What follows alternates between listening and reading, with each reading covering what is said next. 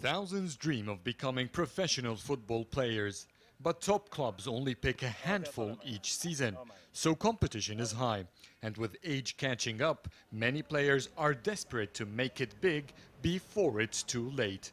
Donatis Obola, a 25-year-old Nigerian who is still looking for his big football break, knows this all too well.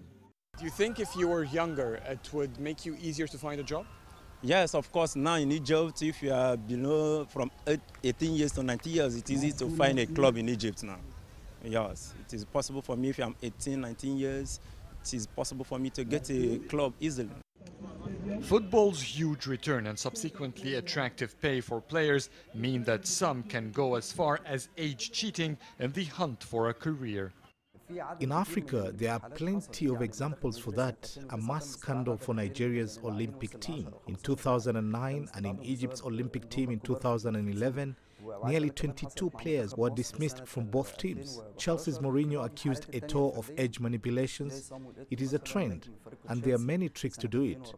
Bribe government employees to forge birth certificates or create a death certificate, then years later report the birth of the same person. The only way to know the exact age is by MRI scans.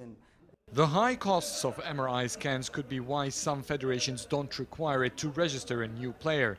In Egypt, a birth certificate, school enrollment papers and personal photos are enough.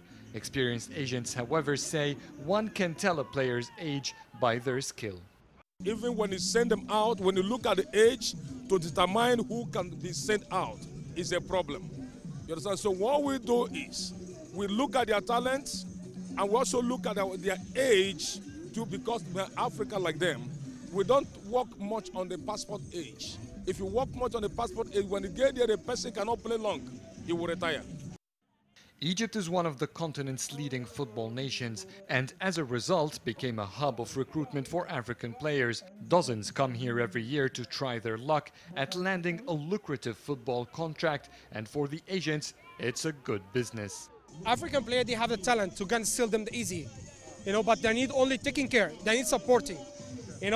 I put my voice now here. If anyone wants to support Africa, put your money in Africa, this is going to be easy for you. And do you think that finding African players and sending them to foreign leagues is a good business? Yes, African players is a good business for you.